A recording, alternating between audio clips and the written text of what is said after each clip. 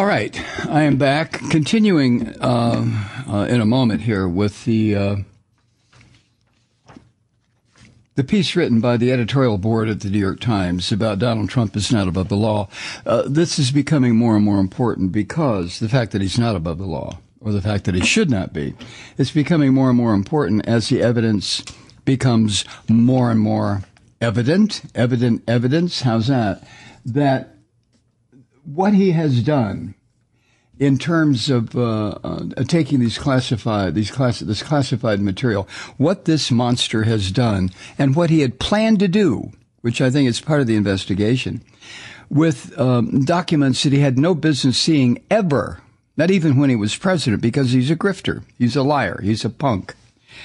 That makes the entire investigation even more important in the fact that this warrant that was used to conduct this search has now been made public, and even though a lot of it has been redacted, it is clear, at least it is to me, that the Justice Department had strong belief that what this bastard was trying to do involved criminal activity. The risks of political escalation, they're talking about whether or not to prosecute this rotten son of a bitch, Trump. The risks of political escalation are obvious. The Democratic and Republican parties are already in the thick of a cycle of retribution that could last generations. There is a substantial risk that if the Justice Department does prosecute Trump, future presidents, whether Mr. Trump himself or someone of his ilk, could misuse the precedent to punish political rivals. If their party takes the majority in the House of Representatives after the midterm elections, some Republicans have already threatened to impeach President Biden. There is an even more immediate threat of future violence, and it is a possibility that Americans should, sadly, be prepared for. In the hours after federal agents began a court-approved search of Mr. Trump's residence at Palm Beach, based on a warrant investigating possible violations of 3 federal laws, including one that governs the handling of defense information under the Espionage Act, his most fervent supporters escalated their rhetoric to the language of warfare.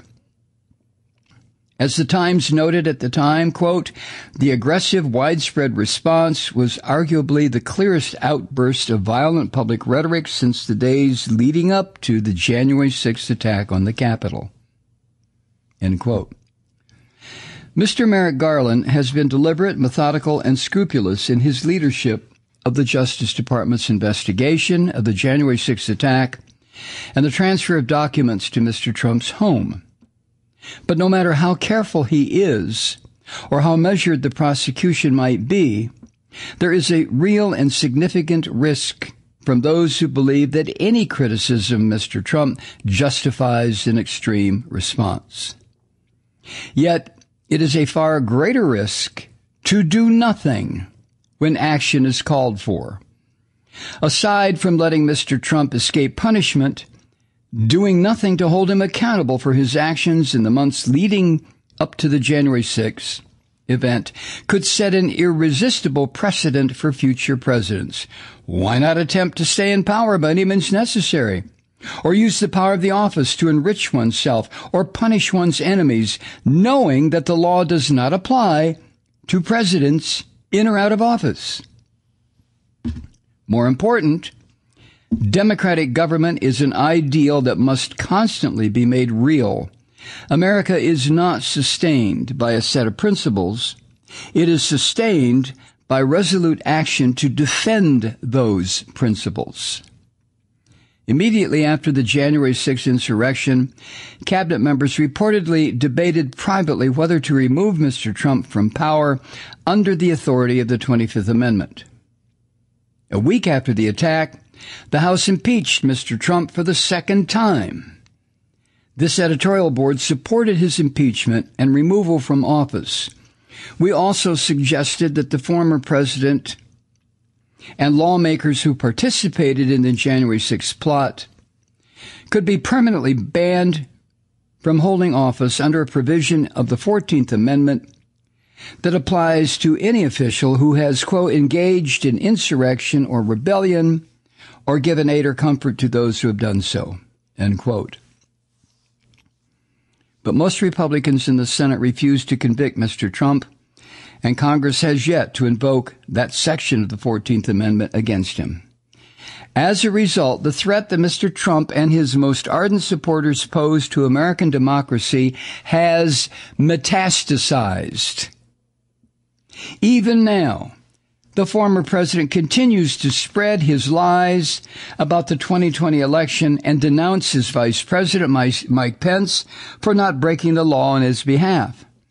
And meanwhile, dozens of people who believe Mr. Trump's lies are running for state and national elected office. Many have already won. Some of them elevated to positions that give them control over how elections are conducted. In June, the Republican Party in Texas approved measures in its platform declaring that Mr. Biden's election was illegitimate. And Mr. Trump appears prepared to start a bid for a second term as president. Mr. Trump's actions as a public official, like no other since the Civil War, attacked the heart of our system of government. He used the power of his office to subvert the rule of law. If we hesitate to call those actions and their perpetrator criminal, then we are saying he is above the law, and we are giving license to future presidents to do whatever they want. In addition to a federal investigation by the Justice Department, Mr. Trump is facing a swirl of criminal and civil liability in several other cases. A lawsuit by the Attorney General for the District of Columbia over payments during his inauguration ceremonies. A criminal investigation in Westchester County, New York, over taxes on one of his golf courses. A criminal case in Fulton County, Georgia, over interference in the 2020 election. A criminal case by the Manhattan District Attorney over the valuation of Mr. Trump's properties. And a civil inquiry by New York's Attorney General into Mr. Trump and the Trump Organization.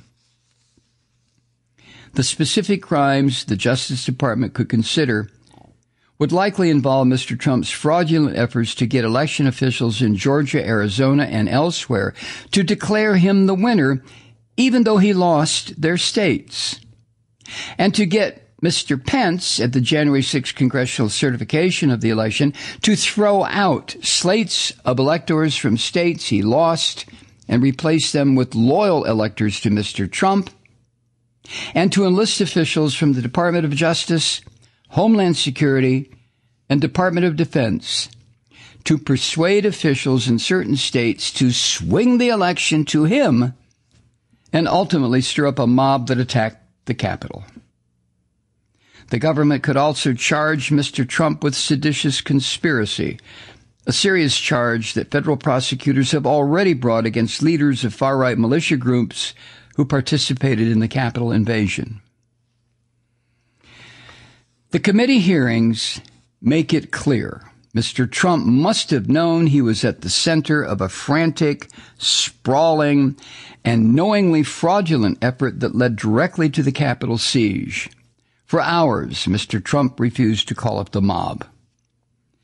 The testimony from hundreds of witnesses, many of them high-ranking Republican officials from his own administration, reveals Mr. Trump's unrelenting efforts, beginning months before Election Day and continuing through January 6th, to sow doubts about the election, to refuse to accept the result of that election, and then to pursue what he must have known were illegal and unconstitutional means to overturn it. Many participants sought preemptive pardons for their conduct, an indication they knew they were violating the law.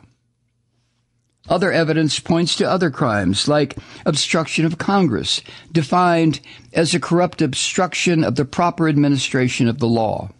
The fake elector scheme that Mr. Trump and his associates pushed before January 6th appears to meet this definition.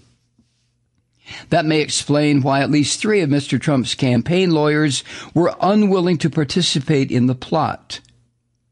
People involved in it were told it was not legally sound by White House lawyers, but they moved forward with it anyway.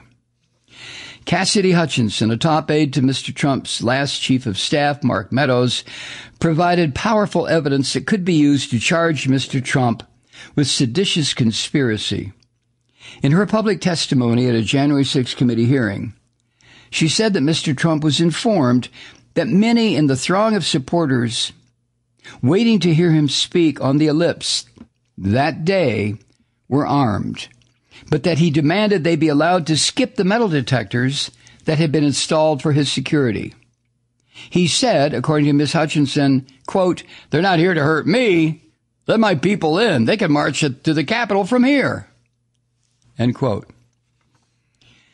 If Mr. Garland decides to pursue prosecution, a message that the Justice Department must send early and often is that even if Mr. Trump genuinely believed, as he claimed, that the election had been marred by fraud, his schemes to interfere in the certification of the vote would still be crimes. And even though Mr. Trump's efforts failed, these efforts would still be crimes. More than 850 other Americans have already been charged with crimes for their roles in the Capitol attack. Well-meaning intentions did not shield them from the consequences of their actions. It would be unjust if Mr. Trump, the man who inspired them, faced no consequences. No one should revel in the prospect of this or any former president facing criminal prosecution. Mr. Trump's actions have brought shame on one of the world's oldest democracies and has destabilized its future. Even justice before the law will not erase that stain, nor will prosecuting Mr. Trump fix the structural problems that led to the greatest crisis in American democracy since the Civil War. But it is a necessary first step toward doing so. And that is the essay put together by the editorial board of the New York Times regarding Trump is not above the law. And he has to be prosecuted. I mean, I fully understand, and so do you at this point, that these punk bastards, these little cowardly shits who run around the country with their little phony military uniforms and their big guns, threatening people and acting as if they were men. We know what they will do, probably. Although I sometimes have my doubts, because to the last one of these son of a bitches, whether they're the 3%ers or the Proud Boys or Proud Pricks, whatever they are, Oath Keepers, every single one of them is a goddamn cowardly little shit who, when on his own, as so many of them have done, when they've been hauled before the bar of justice after the January 6th attack on the Capitol, almost every one of these little bastards have said, "Oh, well, I really regret what I did. No, I don't believe that stuff. Please, please, Your Honor, I've got a family. Don't put me in jail." But when gathered together as a mob, all of a sudden, don't they have a lot of courage? Huh? Son of a bitches. Hi, Truth Seekers. Mike Malloy here. As you know, we've switched formats and are now broadcast exclusively on the Progressive Voices Network. So that means you get fewer program interruptions, no corporate commercials, and lots of profanity. But our format change also means some of our radio listeners no longer hear the program. It's been a while since I mentioned our podcasts, so you may have forgotten that there is a way to listen to this program anytime you need a good dose of screaming. Visit MikeMalloy.com and subscribe to our podcasts. As a podcast subscriber, you can download the program to your mobile device and take me with you wherever you go. And if you have a friend who needs a dose of truth-seeking, you can give a gift subscription as well. That's MikeMalloy.com, and never miss a minute of the uncensored fun and frivolity.